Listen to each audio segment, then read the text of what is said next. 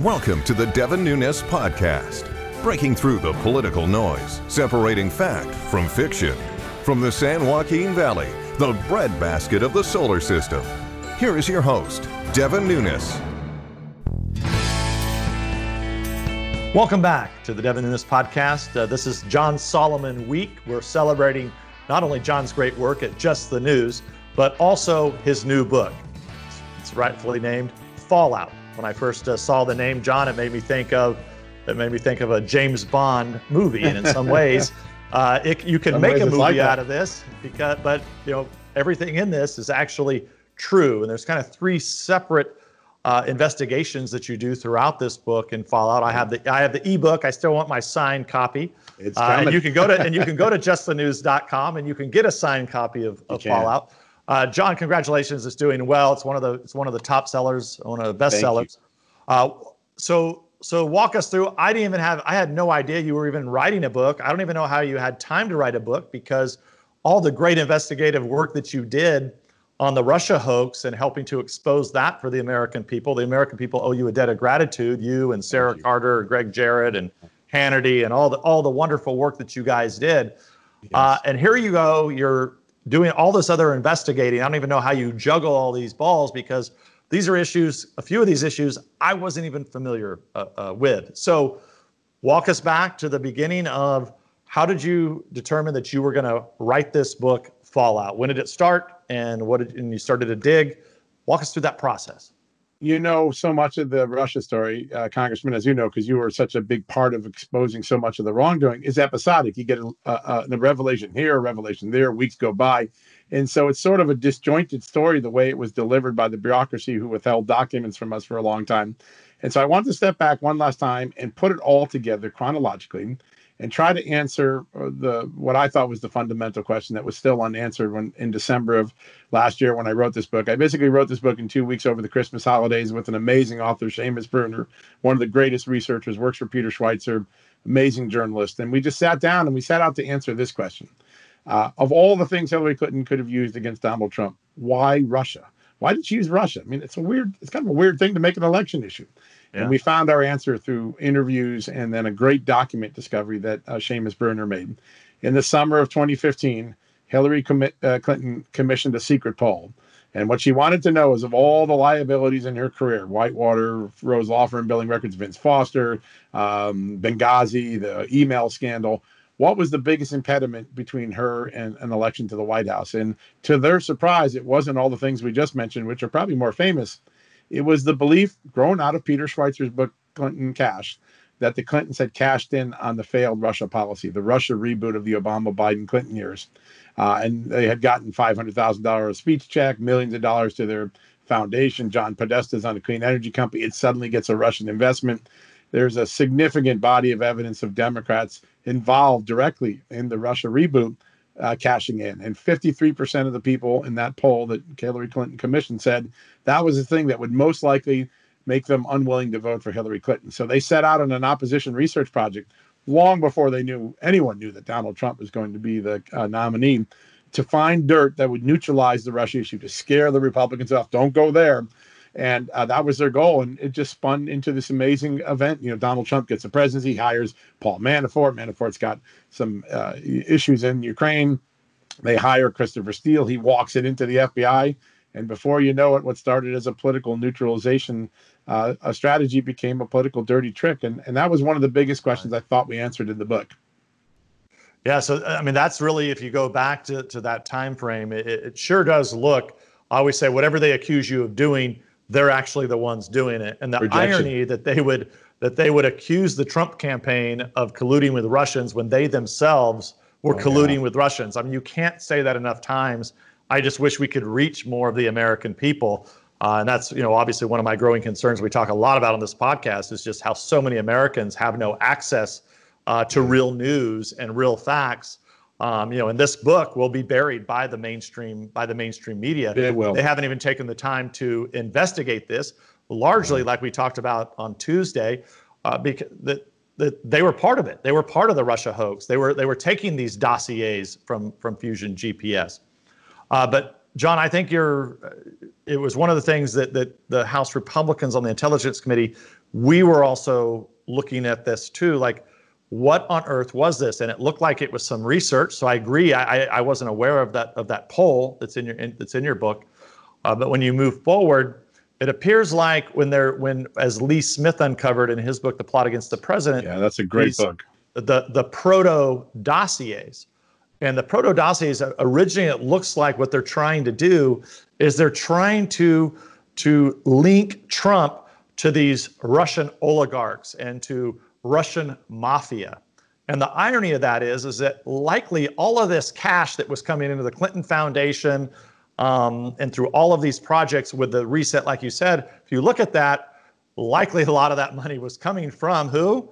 Russian oligarchs with ties to the Russian mafia. No doubt about it. So congratulations on uncovering that. But that's not all that's in this book. So take us to the next component of the book and the next big discovery that you find. Yeah, going back to our conversation on Tuesday, I think one of the most important things, we've created a timeline looking at every time the investigation came to a stop point where it should have stopped because the evidence wasn't there and they should have shut things down. Instead of doing that, they would leak to the media. The bad guys would leak to the media to keep the story and give it injection. I'll just name a couple that are pretty remarkable when people think about this. It was around January 4th, because of the good work you've done in getting the classified documents. The FBI concluded there was no case against Michael Flynn. January 4th of 2017, right? That's right. Thank you for this has been going on for so long, John. We have to make sure we always bring the listener and the audience back to the year, because the scandal just keeps going. It just never stops. So anyway, sorry to interrupt, but January 4th of 2017. Yeah, January 4th, the FBI writes a memo to close out the case. There's no derogatory information, no criminality, no counterintelligence threat posed by Michael Flynn. Let's close it down. And then within a week, there's a leak to the Washington Post of those classified intercepts of Flynn talking to the Russian ambassador. By the way, a conversation that was not illegal by any means. Right. At the same time, January 7th. Well, and even the FBI knew that. Even Comey knew that. We know now from a lot of the work you and others have done and things that have been uncovered by Judicial Watch that even Comey and all the FBI were saying, it doesn't look like there's anything here.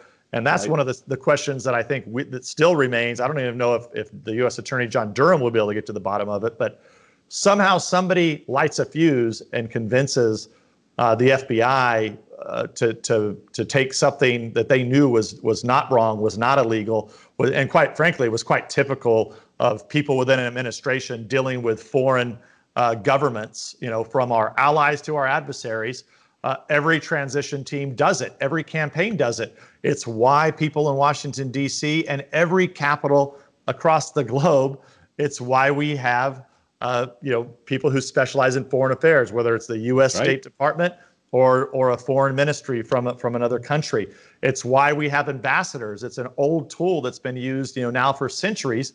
Why? To try to bring peace and stability around the globe, to at least have someone who can talk. I always tell the story about our Japanese embassy, even through all the Tokyo bombings and the nuclear atomic bombs that were dropped in Japan, even the Japanese, even under an emperor who they were killers, they left our embassy alone. They wanted to still have that communication with the United States so they could still have a discussion with our U.S. ambassador who was trapped in Japan, I think, for 5 or 6 years or something. Isn't that amazing? I didn't know that story. Wow. Yeah. But that's the whole irony of this, of General Flynn talking to the Russian ambassador is exactly what we would want an ambassador to do, whether it's the Russian ambassador or the UK ambassador or our ambassador in a foreign country. And General Flynn, the incoming national security advisor, totally normal. And the fact that these scumbags in the media ignored all of this and tried to make something of an illegal leak of a conversation of something that was not, there was nothing wrong with it, is just incredible. And John, I think the point you're trying to get to is every time this story started to die, they relit the fuse. They did, and often with false information. At the time the dossier was leaked, it had been entirely or mostly debunked by the FBI. Why? Because they had just interviewed Christopher Steele's primary subsource, if you believe that. And he said, I didn't say those things. I don't know where that came from. I was joking about that. They knew then the dossier is leaked. They knew that there's nothing on Flynn. They do that. If you go back a little bit to October of 2016, The FBI didn't think there was a whole lot to Steele's dossier even then. So what do? They have Harry Reid go out and leak that the FBI has a big investigation going on. Time and again, when the FBI and the Justice Department and the Intelligence Committee should have put a stop and said, this is nothing here, this is a political dirty trick, they used the news media as willing accomplices to further a false narrative. And I think that's the biggest thing. In Chapter 10 of the book, in Fallout, we talk about we're entering a new age of information warfare. And sure, some of it's our enemies doing it. We know that.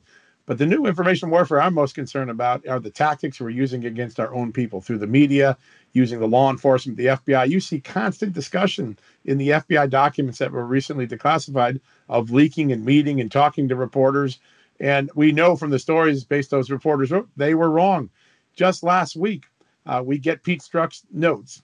And they show that the seminal story on the front page of the New York Times, the one that sent Russia collusion into orbit, was the February, I think, 7th or 9th, 2017 story that said multiple times senior Trump campaign officials met with senior government officials in Russia during the election to hijack it. And Pete Strzok goes, that's not true. That's not true. That's not true. That's not even close to being true. That's not true. And 9 factual errors in a story.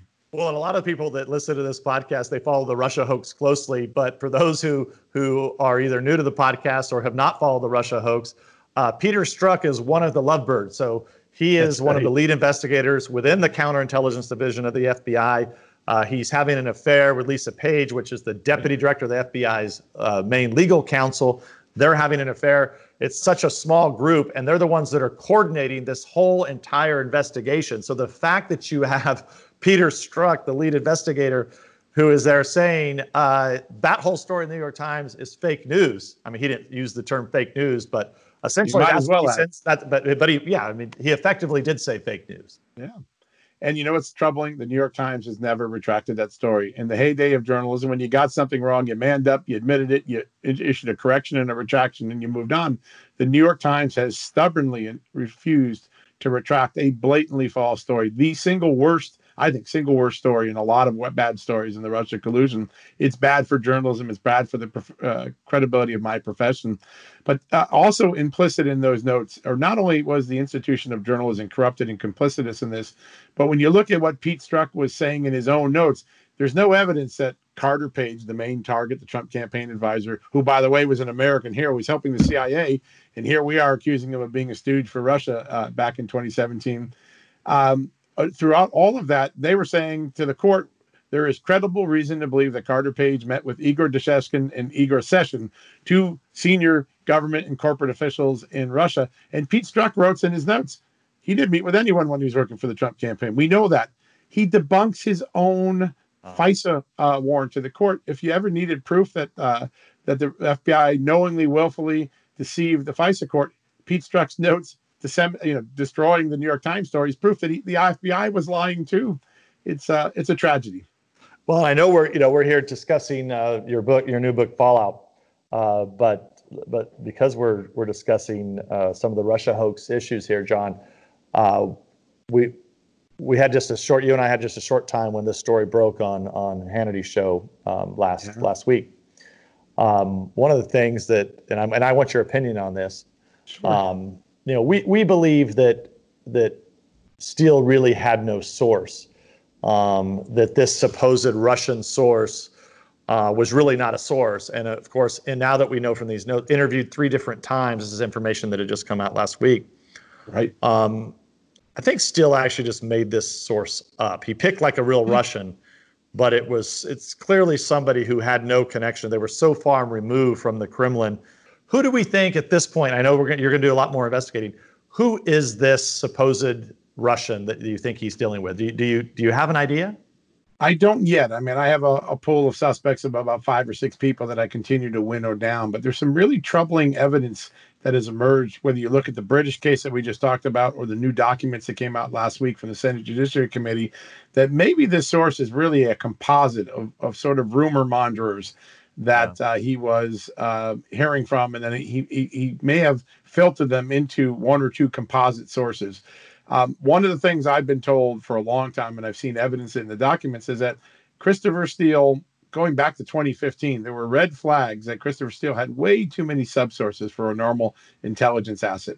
And that is a red flag that either he's listening to too many people that really aren't in the know, or he's got some manufactured personalities that he beefs out his dossiers or information with. We don't know the answer to that. And the fact that we don't know the answer to that tells you just how troubling the work of Christopher Steele was. He clearly misled the FBI on many, many, many fronts. And the FBI was unwilling to stop for 1 second and look at the evidence staring him in the face that Christopher Steele was full of bunk. Well, and look, they knew it, right? I mean, we know now from Stuxnet they knew this. So look, this is going to be more investigative work for you and the other great journalists that are out there, more work for us to do. Hopefully Durham gets a long way down the road and really puts a lot of these pieces together. But let's get back to the book, Fallout. So kind of the last, we took a little sidebar there, but everybody else wants to hear about the latest on the Russia hoax. But let's go into the kind of the final, kind of the third big issue in Fallout that people will want to learn about. Yeah, I think it's the complicity of people around Joe Biden in the failure of the Russia policy and then cashing in on the Russia policy. So if you take a look at the timeline, after Putin pulls the rug out from underneath the Obama, Clinton, Biden team, and he invades Crimea and Ukraine. And by the way, there's a moment in the FBI investigation, they have an informant inside that's listening to the Russians for years. And they're bragging at a dinner one night after they had gotten these billions of dollars of nuclear contracts, had gotten Uranium One approved, had gotten Skolkovo started, the alternative Russian Silicon Valley. And they were at a dinner with the informant. The FBI is listening, and the Russians are bragging. We cannot believe how easy it was to get all of these freebies from Barack Obama. Oh my God, what's wrong with the guy? And they're throwing down vodkas and insulting our president because they felt like they had taken him to the cleaner and it wasn't even hard. Well, once Putin invades Ukraine, two things happen. Biden gets named to be the point man to stabilize or buck up Ukraine, and he goes in April of 2014. And he gives a speech with the Ukrainian prime minister. He says, you know what we're going to do to make Ukraine independent? We're going to create a natural gas capability here so you don't have to buy Russian gas. Once you're off Russian gas, they have less leverage on you.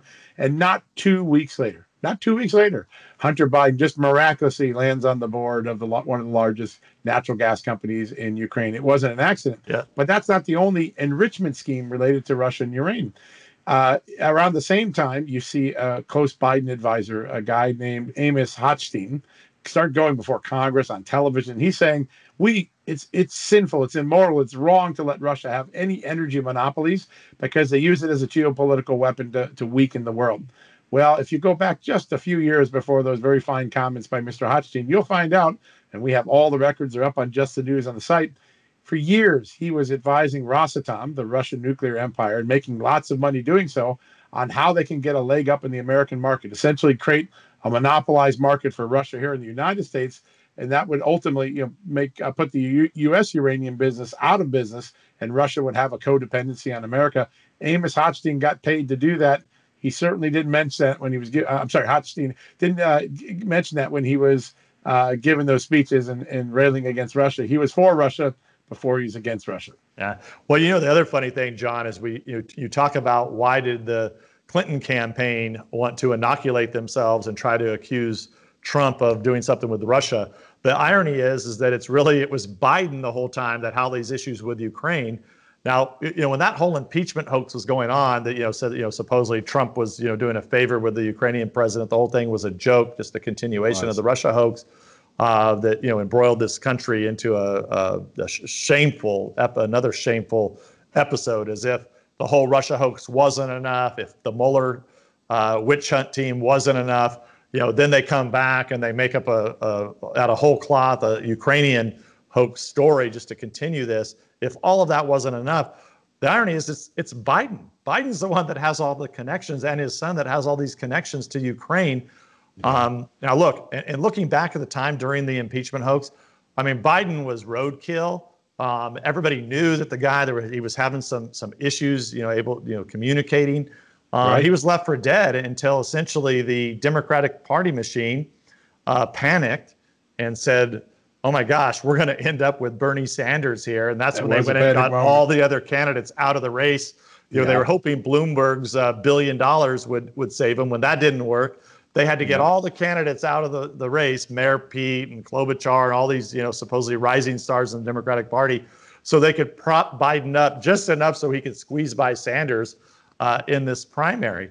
So, clearly they have a Ukraine problem, and I think this is obviously in your book, Fallout, which, as I said, I think it's going to be you'll be able to make a movie out of this. It should be you need a giant James Bond character in it. There you go. We have one in Doug Campbell, the undercover informant, an amazing American hero. Let me just say one thing, Congressman, because in the book, one of the things that became absolutely apparent was the attacks on you in 2017 and 2018. You go back now and you look at the Adam Schiff memo written to counter your official investigation. Adam Schiff was either lying or completely incompetent and couldn't see the evidence standing before him. But the attacks on you you have been vindicated by the evidence that's come forward, but you'll never hear that from the mainstream media. But you told the truth to us in the beginning, and as a reporter who values truth, we're deeply grateful that you did that. Well, John, and I am deeply grateful for you and all the other, the very few investigative reporters that are out there. So, John, congratulations on your book. Thank you, sir. I hope that everybody will go out and buy it and read it before this election. You'll learn a lot. And of course, there's always Just the News website. This is Devin Nunes. I want to thank John Solomon for being here. We'll catch you next week. Thanks for listening to the Devin Nunes Podcast. We invite you to subscribe so you don't miss a single episode. And remember, you can download this podcast on iTunes or at devinnunes.com. Storm clouds been gathering so long, I don't know. The darkness around us leaves no easy road. We started wondering if every road dead ends our dreams. Wind whips the dust up and rain's pouring down. Good people struggling in every hometown. We've started wondering if we even matter at all. We'll take that hard road to happier days, 'cause we kept our American faith. Now it's not our first trial by fire like this. It's nothing hard working family can fix. We've got the power to save it all here in our hands. We'll take that hard road to happier days, 'cause we kept our American faith. As we, the people, free and strong, fight through the dark night toward the dawn. Freedom marches on.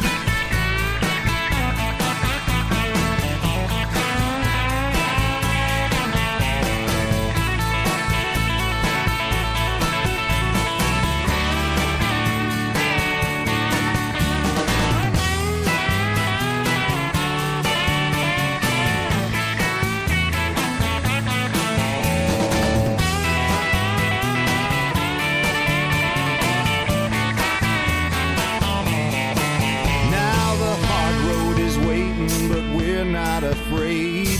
That's why they call her the home of the brave. With a prayer and a purpose, we're already half the way there. We'll take that hard road to happier days, 'cause we kept our American faith.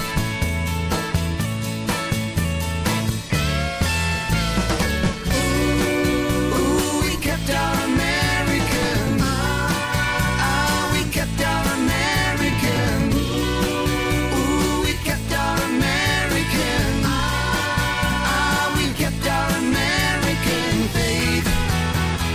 Freedom marches on. Paid for by Devin Nunes Campaign Committee.